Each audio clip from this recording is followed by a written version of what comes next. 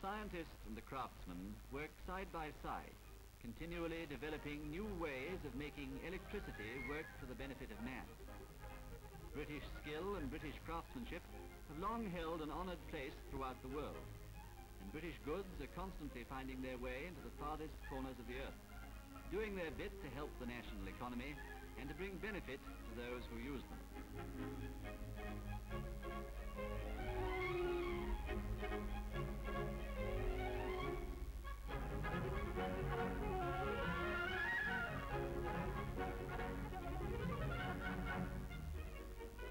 One of the greatest manufacturing concerns of its kind in Great Britain is the English Electric Company, with its headquarters at Stafford.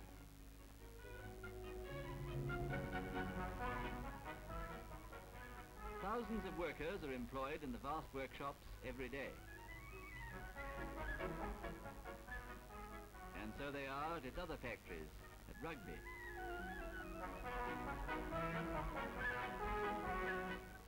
Bradford. Preston. And Liverpool.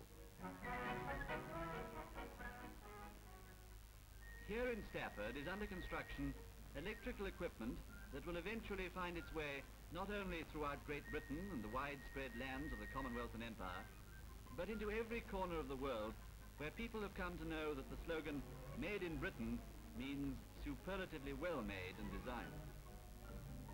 This vast erecting shop, extensive though it is but a small part of one of the works where the company manufactures products of the highest technical standard. Here are giant transformers under construction, destined for the world's power system.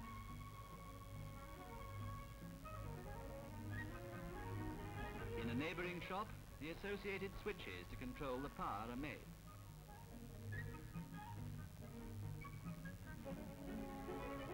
Here are the generators, both for the steam power stations and those used to harness some of the world's water power for the much-needed reinforcement of power supplies both at home and overseas.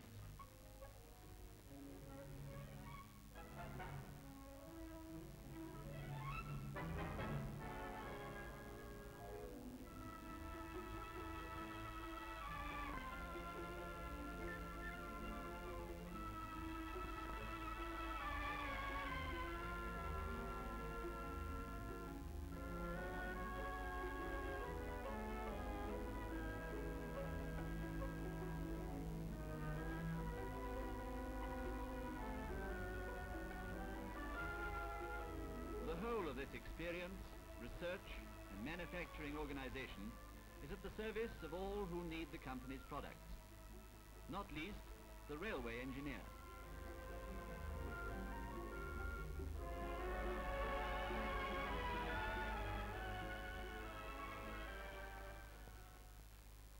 The English Electric Company were pioneers in the field of using electricity as a source of power for railway traction. For the first electrified main line in Great Britain, between Liverpool and Southport, was powered by Dick Kerr and Company, one of the four firms which amalgamated in 1919 to form English Electric.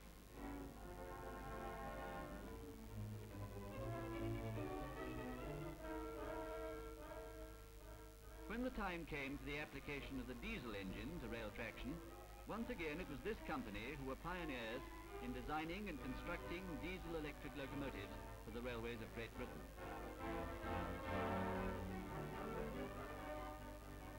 Since that time, English Electric has sent an ever-increasing number of diesel-electric and electric locomotives abroad, where they've continued to win for themselves a reputation for efficiency, reliability, and an unfailing ability to do the work for which they were designed.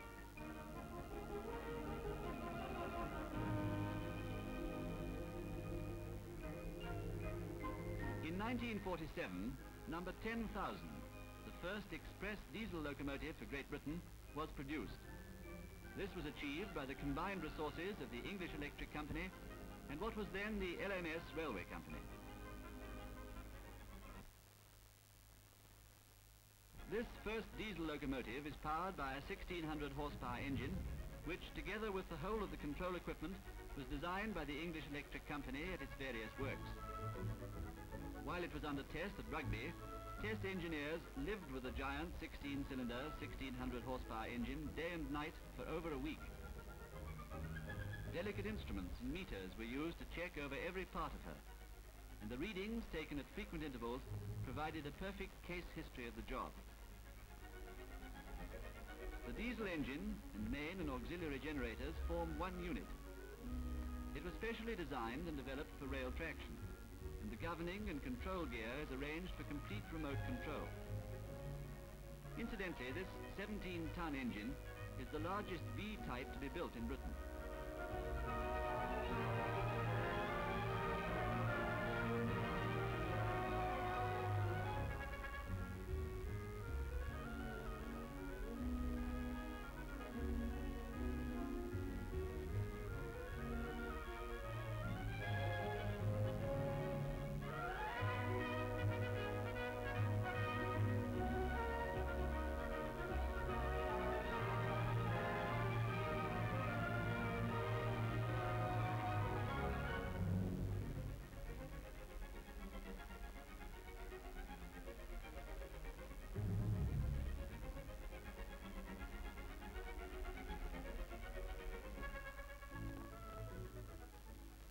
From Rugby, the engine was taken to the LMS works at Derby. Here, a new workshop is the first to be established in Britain exclusively for the construction and maintenance of diesel and diesel-electric locomotives. The decision to construct number 10,000 followed the successful experience gained by the LMS over several years of the application of the diesel-electric principle to shunting locomotives. By the use of these shunting units, of which over 100 are in service or on order, increased availability and saving in operating costs have been obtained.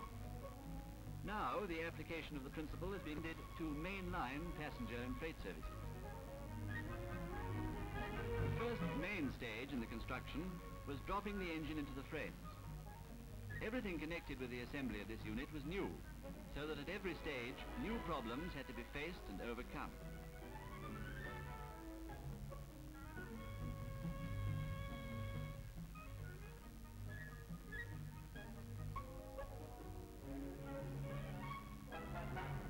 Slowly, carefully, the engine is lowered into position.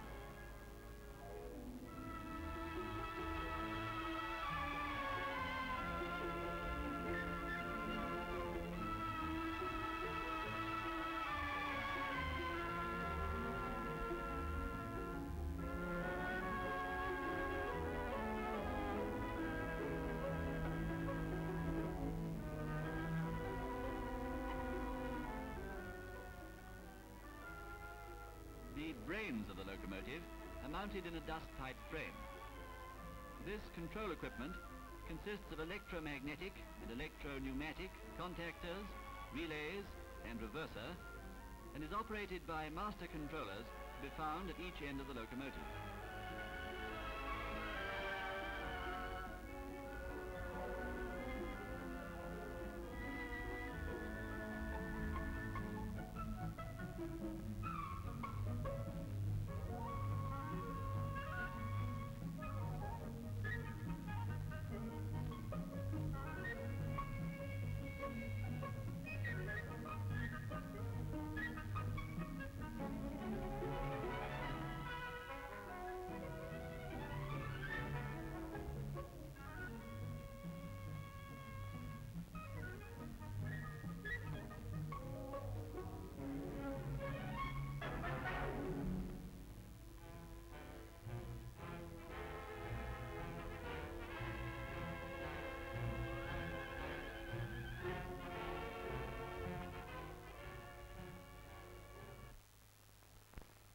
Bulkheads are fitted at each end of the locomotive behind the driving compartment.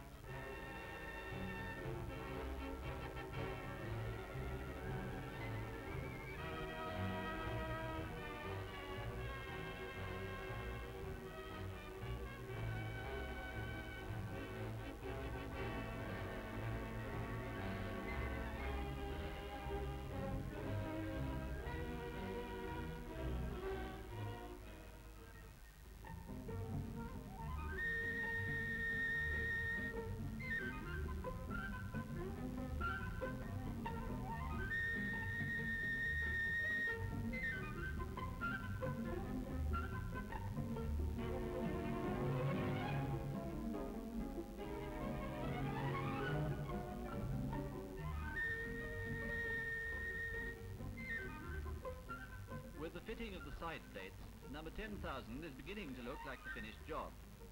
The body, sides and roof, together with the nose ends, form one assembly which is supported on two pivots placed at each bulkhead behind the driving compartment. The frame is thus free to deflect without stressing any of the superstructure.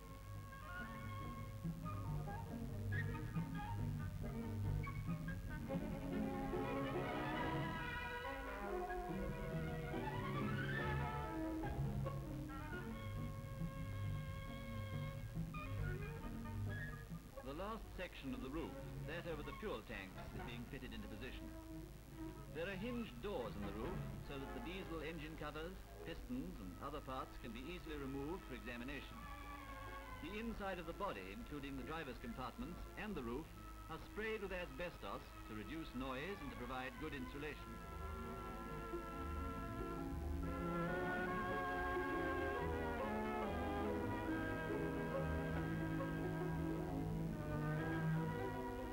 Power from the main generator is transmitted to 6 traction motors, 3 on each of the 2 bogies.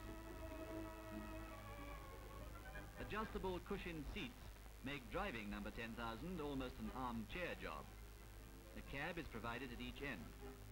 Fittings include the main controller, brake valve, windscreen wipers, sanding and hooter valves. There are defrosters and sun blinds. Dashboards with indirect lighting for the instruments give the crew information on the working of the engine and equipment. Almost the last job before number 10,000 can take the road is to provide her with wheels. The 2 bogies, each with their 3 traction motors, are pushed under the frames and superstructure. These bogies, of entirely novel design, are fitted with roller-bearing axle boxes.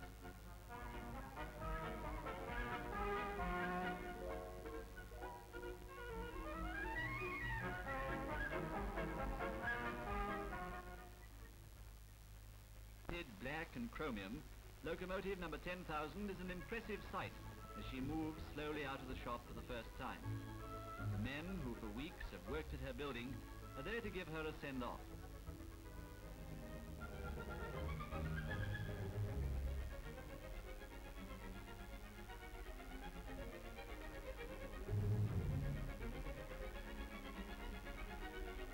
After short preliminary trials, diesel-electric locomotive number 10,000 was run from Derby to London. The railwaymen, who all their lives have been used to the familiar tattoo of the exhaust of steam engines, stopped a while from their work as the black and silver softly purring diesel streaked by. Is this, they thought, the shape of things to come? Romance still clings to the steam engine, but romance alone will not run the railway. New ideas, new methods must be given a chance to succeed.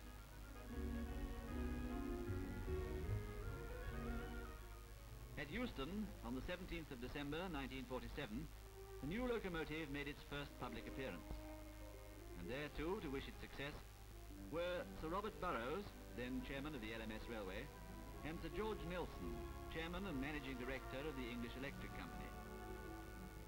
Sir George Nelson paid tribute to the LMS for their foresight and enterprise in building mainline diesel-electric locomotives. In the States, said Sir George, overseas buyers can see hundreds of these engines. Now, we shall be able to bring overseas buyers to see this engine operating on our railways, after which we hope the engine will sell itself. The English Electric Company has been privileged to be associated with the LMS over a great number of years. That association had proved valuable to its customers, the travellers, and to the world because it had enabled British equipment to be sold abroad.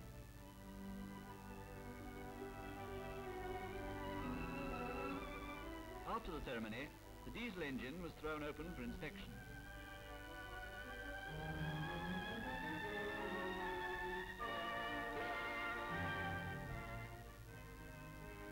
With the entry into the railway service of locomotive number 10,000, a new page has been turned in the history of rail development in Britain.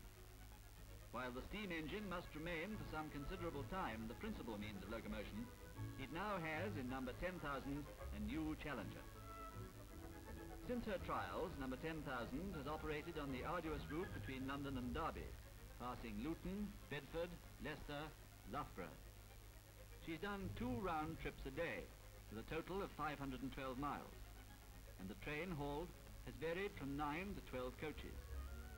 Nowhere was she called on for her maximum effort, but speeds of well over 80 miles an hour can be attained.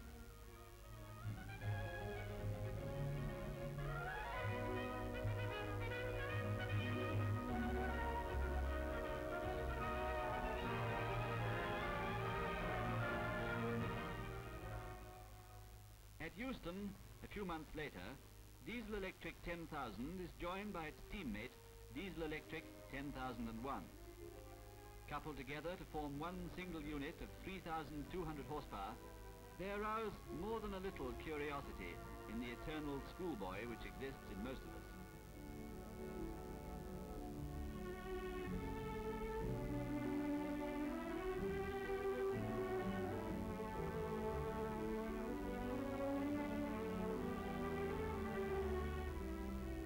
They pull out of Euston Station, drawing that most illustrious of trains, the Royal Scot, accelerating powerfully and easily up the difficult gradient outside the station.